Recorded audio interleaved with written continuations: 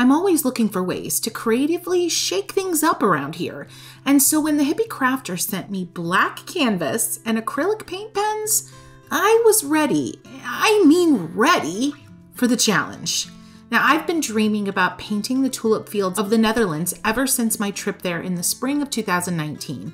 It was the last international adventure of mine before the you-know-what happened, and now when I think of tulips, I think of a carefree time of, well, yeah, I think of the time before. So these supplies are cool, but I was determined to also incorporate watercolor because, well, you know, my creative existence begins and ends with watercolor. So I'm gonna do this twice. There were 2 photos I couldn't decide between, and I've got a bunch of supplies, so why not?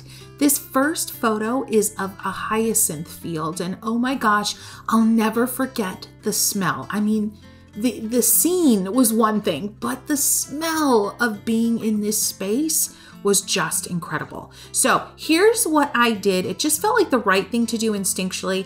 I sprayed down this canvas. I wanted it to become more absorbent, so I thought spraying it down and letting it soak in would be a good thing, and I'm glad I did it. I am using one of my newest handmade watercolor palettes. It's called Ocean Paper, and they're definitely more opaque watercolors, so it's gonna work really well on the black surface. So if you're trying this, definitely use like a gouache, or if you have a watercolor brand that's more opaque, that's what you're gonna wanna use. You know what, friends? I wanna make it very clear. This is not a realistic landscape exercise. This is expression, this is experimentation, and if we get something out of it that we like and that makes sense and that is fun and beautiful that we wanna show to other people, that's a bonus. But the real power of what we're doing with this right now is being in the moment and what you're learning every step of the way, not the end result. I'm mapping out the basic shapes. So thinking about the perspective, that receding lines, all those receding lines going back to the horizon line. And friends, I don't have it perfect. I am not perfect on perspective, but got a good start here. And I'm going to just rough in the color. And at this stage in the game, my thinking is I need to just rough in areas, get areas saturated with watercolor so that then I can go over top when things are starting to dry and add detail with the acrylic markers. Here's the thing, friends, with something like this. This is pure experimentation. I've never done this before. I have no intention of creating something that I would even want to sell or show or use for art licensing. I'm doing this just to have fun. And so please know that you deserve and you need to give yourself moments like this. It doesn't have to be acrylic markers on a black canvas. Your moment of experimentation can be any time, any way that you are in a situation, in a circumstance with art supplies that you are unfamiliar with. So hear me, unfamiliarity, the newness of art supplies is huge when it comes to bashing fear on your art journey. And you might ask me why? Why is using some new art supply that I've never used before, what's that actually gonna do for me artistically and creatively? Here's the thing, if you can make something that's halfway beautiful, or even a quarter beautiful, okay? If you can make something that you're reasonably happy with and proud of out of materials that are completely foreign to you, that is gonna give you tremendous confidence moving forward. When it comes to how I'm technically approaching this, you'll notice that I am creating these kind of like upside down U's or C's or however you want to call it, but they're kind of like little arc shapes that are repeated again and again and again. And that's giving my rows of hyacinths kind of a sense of volume and depth. So I'm liking that kind of brush stroke, even though I'm going to be going over top of that again with the marker later on. I'm not exactly sure how I'm going to do it, but I do know that the marker is going to be my second layer. Again, working with a limited palette. So I'm thinking about the black of my canvas as being my darkest areas when I look at the photo. So if my darkest areas, like in between the rows of hyacinths, I'm letting the black of the canvas show through to denote those really dark areas that I'm referencing in my photo. And then the lightest, brightest areas, even if it's a very, very light pink, are becoming white in this particular scenario. All right, let's speed through this and kind of show you where we're going with it. Friends, this isn't about exactly how to do the thing. This is more about inspiring you to get uncomfortable with new supplies. All right, getting into those markers, friends. I just want to give you a little heads up of how to get these markers started. I'm sure it's fairly similar regardless of the brand, but you gotta shake the living daylights out of these bad boys. And then the tips of these markers have that kind of spring effect where you press down and they kind of disappear into the barrel of the pen. And so you keep pressing up and down, up and down, up and down until the paint starts to release. Some markers release the paint very quickly and kind of startlingly. And some of the markers took a little bit longer, but once you get them going, you are good. Now this is a kind of a blunt tip. There's not a real good fine point to them, but I'm down with it. I'm making lots of different marks, squiggly marks, dots, loopy-doopy marks, swirly cues. You name it, I'm playing around with it. This is just about being loose, instinctual, keeping your arms loose, keeping your shoulders from getting too tight or stiff. If your jaw is clenched right now because you're nervous, unclench please, and enjoy this process. Remember, I'm using a limited palette here, so I'm making quick decisions about where I'm using blues, purples, light purples, pinks, and whites. The colors that I've chosen from the marker set are quite similar in value. And what that means is most of them are kind of similar in terms of how light or how dark they are on the value scale. So I know going in that because I've used very, very limited colors from this set, that I'm not going to get a ton of highs and lows, meaning a ton of contrast. And that's okay. Again, it's an experiment. Here are 3 tips for you when you are diving into a creative experiment.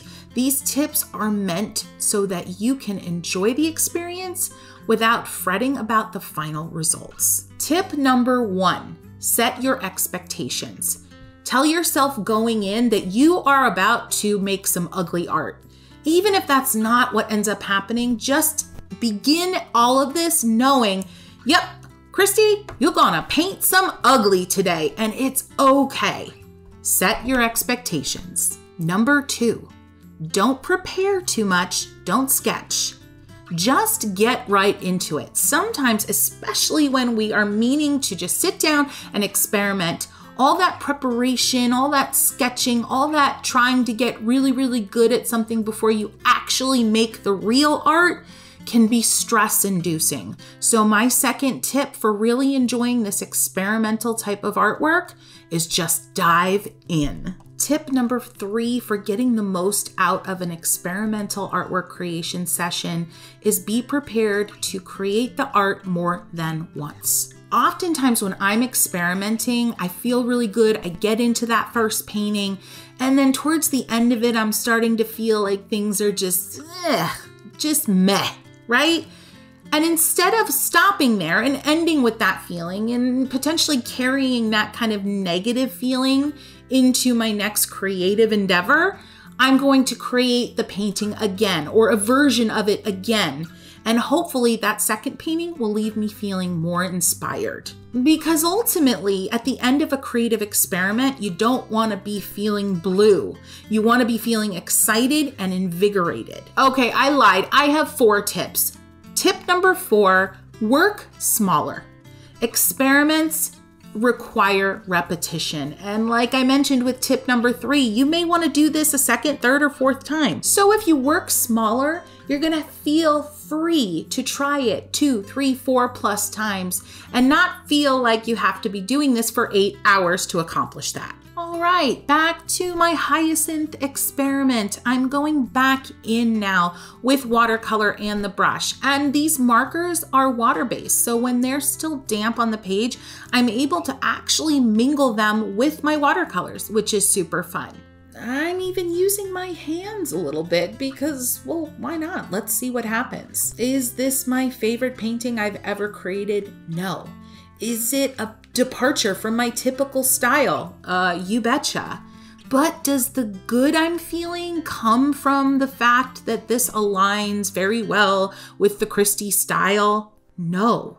The good that I'm feeling right now from creating this is just that endorphin rush that I'm getting from trying something new and feeling like I'm on the edge of creating something that I love, or maybe something that I'm like, oh my gosh, what did I just do? But that's exciting. That's what this painting session's all about. And also, I gotta be honest, I really want to paint a Christy flower composition on one of these black canvases. So there's that. I think there's this misconception that if we're experimenting, it needs to be in a sketchbook. There's so much pressure put on the idea of a sketchbook, and I've never been a big sketchbook person. Let's see how many times Christy can say sketchbook. But seriously, I love the idea that an experimentation can be a standalone project that you invest a little bit more time in. And let's be honest, a sketchbook usually only has one type of paper, one color paper, and so your ability to really spread your creative wings is a little bit limited. I know I'm going to get some pushback for my lack of falling in love with sketching and sketchbooks, but you know, it is what it is. I felt like I needed a punch of contrast, so I decided to bring in a really bright red in a few spots, in a few moments. And honestly, while it is definitely a weird choice, it gave me that sparkle and that brightness that I felt like I was lacking. And I also felt like things were a little too cotton candy, pastel-y, and so I'm bringing in this toned down gold brownish color to kind of give a balance to the sweetness of this color palette. Okay, friends, are you having fun? If you are, hit the boop, that's the like button, because we want other people to get in on this creative party. And also head to comments. Are you thinking I'm absolutely out of my mind, or are you like running to the store to grab your black canvas? I want to hear all about it. Okay, I'm putting a fork in her. She's as done could be. I hope I said the right colloquialism. I'm known for messing those up, but anywho, here she is. Like I said, not my favorite thing in the world, but I had fun making marks, figuring out the values, and messing around with some new supplies. But I'm feeling like I want to give this a try again. So here we go, round 2. All right, I'm feeling energized. I'm ready to give this a go again, and I adore this photo. I literally remember my son running through this field. It's like one of my favorite memories from travel. Okay. Just because you asked, here's a photo. Okay, here's another tip. Take a few minutes and think about the first piece you created. Think about how you might want to change things. Now, don't spend an hour in this process. That's not the point. Like a minute, tops. Quick, rapid fire brainstorming, what you want to do differently next, and go. So here's where my head's at after painting number 1. I kind of felt like all of my marks were too similar all over the place, very repetitive. So I really want to keep things interesting with this one. I also felt like I tried to cover up my base layer of watercolor too much with the acrylic markers, so keeping an eye on that. And I want to leave more of the black canvas shining through because that's what's most interesting about these new supplies I'm using. Okay, so what was that? Maybe 15 seconds worth of brainstorming? Just perfect. Let's do this. Same rules apply here. I've dampened the canvas, and this time I'm starting with my 1/2-inch dagger again, but with some yellow watercolor, and I'm mapping out the basic composition. So thinking really intently on that perspective where all lines converge back at the horizon line, and even exaggerating how finely and perfectly those lines converge back there to really hit home that beautiful horizon perspective that makes this photo what it is. I'm going in with some white now, still in the watercolor zone, and I'm using a little bit of a dry brush technique where I'm letting my pigment just run out and kind of scrubbing it along the surface of the canvas.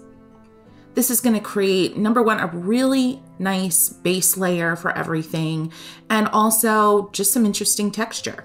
Going right in with that bright tulip, poppy-like red, and again, letting it scrub out and fill in the space of the black canvas a bit. Remember, this time around, I'm really trying to not overwork all the areas with a lot of detail when this is all said and done. So I'm being more mindful of my brush strokes, how much pigment is on my brush, how much water is on my brush, and most importantly, I'm being very mindful of leaving the canvas bare in places, or almost bare. Now I'm bringing in one of my favorite greens from this palette. It's called Emerald. It's just lovely, creamy, medium green, so gorgeous. And I'm using it pretty heavy right now on the brush. So loading up lots of it, going back into the yellow, and just trying to think about these shapes. These are elongated triangles, basically, with the very tip or point or top of the triangle going back to that horizon line where the sky meets the land. All right, getting into the foreground a bit, big strokes. The very, very foreground is what the eye really hits first in a lot of ways. So I want that to be what feels closest to the viewer and what is the largest. Rinsing my brush, and I just feel like I want to head into the sky. I'm using some very broad directional strokes, again, still in watercolor land here, starting with the blue, getting into the white. And notice how I'm really trying to create direction. In my inspiration photo, those clouds seem to be swirling and moving in a upward left direction, and I'm trying to create that look with the bounce and swirl of my brush and the overall direction that the lines, when they all come together visually, are taking. Same idea here applies. I do have quite a bit of pigment on my brush, but in places I am letting that pigment run out and it's becoming a little bit more of a dry brush technique. I love watercolor on materials like canvas, things you wouldn't expect. And black surfaces for watercolor are incredible. So I really hope you give it a try. I'm gonna list supplies down below so you'll have everything you need. Friends, let me know in comments how you're feeling about this. How do you think this is gonna work? What do you think might be your stumbling blocks if you're going to try this experiment? Because I'd love to get that conversation going in comments so we can help each other out. Bringing in a little pink in the foreground, just touches, and going back towards the horizon line with some dab, dab, dabs, repetitive dabs, quick staccato movements, up and down quickly. And again, just keeping a very mindful eye on those elongated triangles that are all converging back at the horizon line on the right-hand side. Overall, my strokes in the foreground are significantly larger and more broad. And as I go back to the horizon, things are getting smaller. My strokes are much more detailed and tiny. This is a great way to differentiate, to create a foreground and a distant background. So it's a visual differentiation that really helps the composition. Getting more into the foreground, I'm deciding that I'm using more detail in the foreground and more detail in the very background. And the in-between is where I'm gonna let the eye kind of fill in the blanks. But again, remember that detail in the foreground, more brushstrokes, more going on, but the brushstrokes overall are larger. Now you might be wondering, where is this acrylic marker, this paint pen gonna come in? It's coming, I promise, it's coming. Don't forget, friends, as you are painting, whether you are sitting down for a quote serious painting or you are experimenting, don't forget to be kind to yourself. Give yourself audible comments. Say it out loud. This looks really cool. I really love this part. And if you don't really know what I mean, I have a whole video about this mindset where you need to be kind to yourself as you're being creative and compliment yourself. So check the link below. I'm going in now with another level of detail. I'm using the curved edge of my dagger facing down with this kind of yellowish green. You choose your favorite. Just doing a little bit of this detailing coming out from the very left side here. And I'm dabbing up and down, straight up and down with light pressure to keep the final mark kind of skinny and grass-like. And I'm gonna repeat that a little bit just above. I love that look. Really here, a compositional rule. I don't like to use the word rule, but it is what it is, friends. Keeping a variety of strokes is so powerful for your composition. Keep that in mind. You want to have variety. It's the spice of life, so of course it's the spice of your canvas. In this painting, I'm actually rinsing my brush quite a bit more than I normally do. I'm really trying to keep these colors clean because I am working with opposites. I'm working with basically reds and greens. And so I have been rinsing my brush quite a bit. So keep that in mind as you're watching because you're not seeing the rinsing part. All right, friends, this is it. This is it for the watercolor layer. I am in love with this. The balance is just what I was hoping for. And so even though I'm really loving this, I'm in the moment, I'm feeling the feels, I'm going to resist the urge to continue to fuss on this, bringing out those markers. And the markers in this version on this canvas are all about structure. So not a lot of fine detail with these markers this time. Last canvas, it was all about the teeny tiny scratchy fine details everywhere. And I wasn't as happy with it. So this time I'm going the opposite direction, really defining those big tulips in the foreground. Remember, big bold strokes in the foreground, teeny tinier strokes in the background, and then of course in between. So I've got this beautiful poppy red marker and I'm really laying it on with bigger, bolder strokes in the foreground and a few tiny ones in the background. But I am just keeping myself in check because I'm really excited right now in this painting. I don't want to overwork things. Bringing in the yellow marker, a little bit of detailing. At this point, you are not reinventing the wheel. You've established the composition. You've established the basic shapes. You are just accenting. And just a friendly reminder that this is water-based paint in these markers. So when your canvas is damp with watercolor and you pop this marker onto the surface, it's going to explode into that dampness. And I love that effect. Bringing that red back in for a bold addition right at the end here, coming in from the left-hand side. Look at that red, strong line. I love that. You know what that does? It helps carry the eye back to that ever important convergence at the horizon line where all those rows of tulips meet, and I love that. Getting back into the sky, just another layer, a little bit more detail. I am pretty wild with my skies, friends, and this one is no different. I love what's happening naturally with the dampness of the surface of the canvas, the opacity of the watercolor I'm using, and then of course the acrylic, the heavier body of the acrylic paint from these markers is creating some really cool textures, and I'm letting it do its thing. I'm not fighting it. Another tip about experimenting is let your materials run the show. Don't try to overpower the materials. When you're using new supplies and you're very unfamiliar with them, let them lead. It's a dance, and your supplies should lead, especially when you've never used them before. That's when you're going to make the most discoveries. Now, friends, I hope you've had a blast. Let me know by giving this video a boop. That's a like, and it lets the YouTube algorithm know that you're having fun on this channel, and I hope you are. Also, let's head into comments. Let me know which painting was your favorite. Was it the purple hyacinth landscape, or was it the red and yellow tulips? All right, I cannot wait to hear which one wins favorite. There are a few more really important points that I want you to learn about compositions in landscapes. So head on over to this video and make sure you don't miss a beat. Happy painting, friends.